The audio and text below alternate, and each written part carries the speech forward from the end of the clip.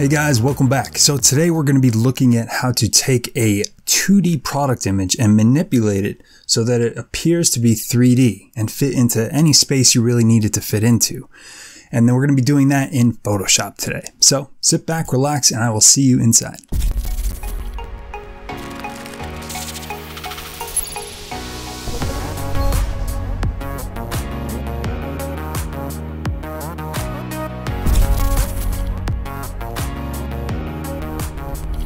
Alright guys, so if you're watching this tutorial, you're probably in a situation where you maybe know a little bit about Photoshop and you're able to bring in these product images from all over the internet and bring them into Photoshop and place them, but you might be running into the problem that you can't really place them in three-dimensional space, right? In whatever space you're designing. So today we're going to be looking at how to actually take that 2D image and basically give it a new perspective so that it sits in a 3D space and looks realistic.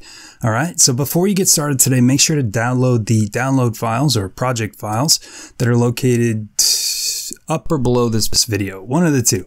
All right, that's it. So go ahead and download those and I'll see you inside. All right guys, time to open up your project files and let's get started.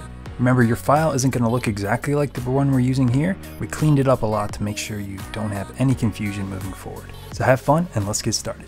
All right guys, so let's get started. First thing we need to do here is hit M on the keyboard, and that'll pull up the Marquee Tool. And then what we want to do is start segmenting out this media stand, aka we're going to cut it into some pieces that we can put into perspective.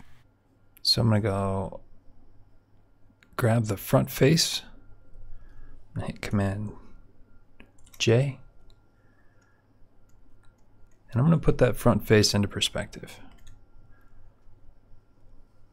And so first I'm going to drag it over here to where I think I'm looking at the left edge, and I'm trying to put that approximately where I want this table to end up, which I think with a little bit of depth, I think it should be about this far into the room. And then I'm going to squeeze it down. So Command T, and then just scale it down. And now I'm looking at how far I want the back edge to go. And so this top edge, it looks approximately about where I want the back to end up. So then I'm gonna right click, go to perspective, drag that up, and then squeeze it down.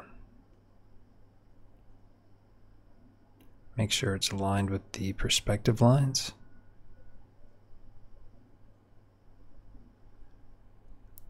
Cool. So that's looking pretty good. I think it might be a little bit tall, so I'm going to scale it down.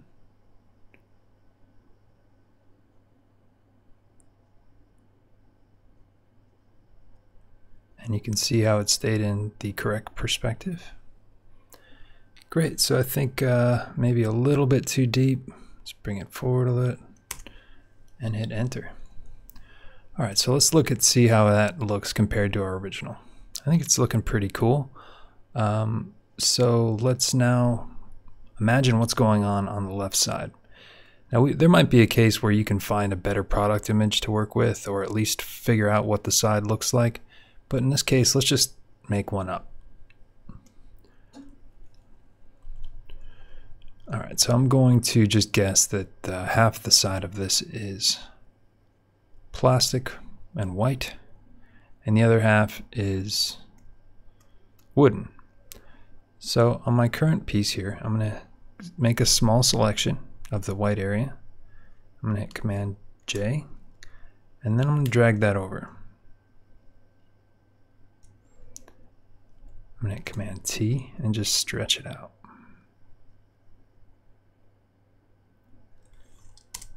All right.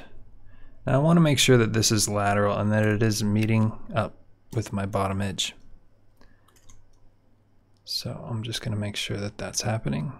It's nice and straight, meeting up with the edges. And if it does extend a little bit, I can hit M and drag it, delete. And that one looks okay.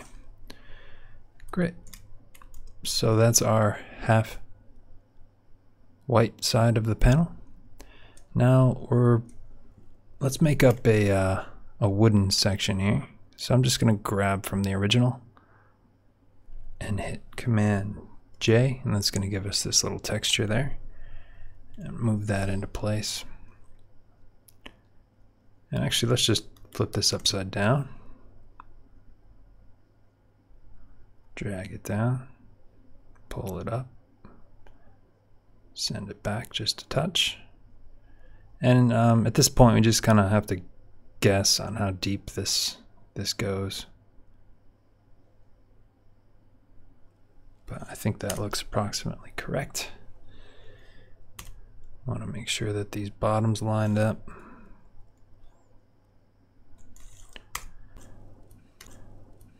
Cool, so that's our side and our front. Now I just want to get this top section in there. And again, I think we'll just source from the original. Grab that top, hit Command J, and that's gonna separate onto its own layer. I'm gonna hit V, and then I'm gonna line this left edge up here. All right, so this is gonna take a little bit of squashing and stretching. Let's hit Command T. This time I'm gonna put my anchor point right on the corner, so I'm gonna hold Alt, Command T again, and then just send it up vertical. If I hold Shift, it'll lock into place. Squeeze that down. Let's stretch it out wide. And you can see that my top and bottom edges aren't exactly lateral, and I want them to be. So I'm gonna do a little perspective shift on this until that's approximately right. Cool. Now I'm just going to hit Command T again, squeeze this down. Now what I'm trying to do here is make sure the top edge here is lined up along the back edge, approximately. So there we go. And then I'm going to do perspective again. Squeeze it down. And I was way off on my estimate, so I'm going to hit Command T. Send that back. And there we go. Now the only thing missing at this point are the legs. And it does look like our top piece is a little bit off.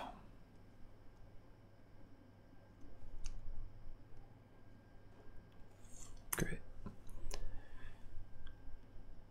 So cool. So now we can just grab all these pieces, Command G, let me group them together, or what I like to do is just merge it when I'm happy. And we can just make some minor adjustments to where that is in the room.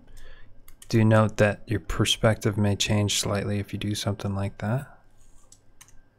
So let's turn off our extras. I'm going to straighten out my bottom again. And let's add some feet here. So we look at the original. It had these little legs down there. We can try to mimic that.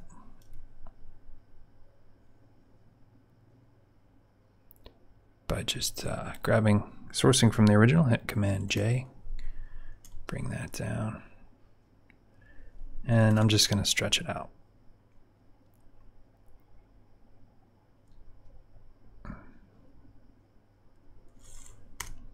Okay, duplicate that, send this one back here, scale it down.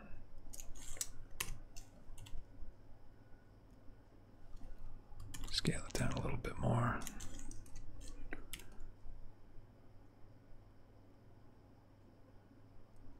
And just kind of line it up by eye, see what looks good.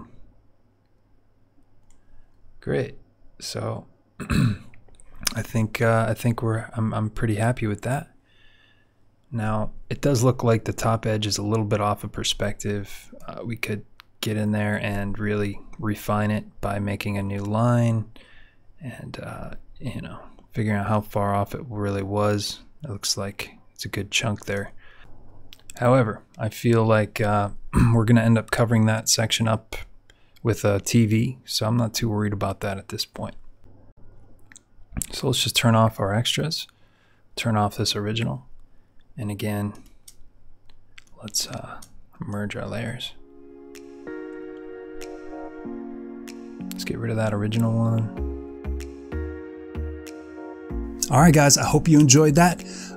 Hopefully at this point you kind of know how to go from anywhere online, grab some 2D images, bring them into Photoshop, and reposition them to kind of look more realistic for your client, giving them that little extra expertise in your business. If you want to learn more, or if you're kind of struggling with the basics or even the advanced stuff, if you want to go a little bit further, check out our Photoshop launch course. It's free and it'll get you up and running specifically for interior design. And from there you can go on to some of our more experienced courses as well. All right, guys, well, thank you for joining me for another exciting lesson here in Photoshop, and I'll see you next time.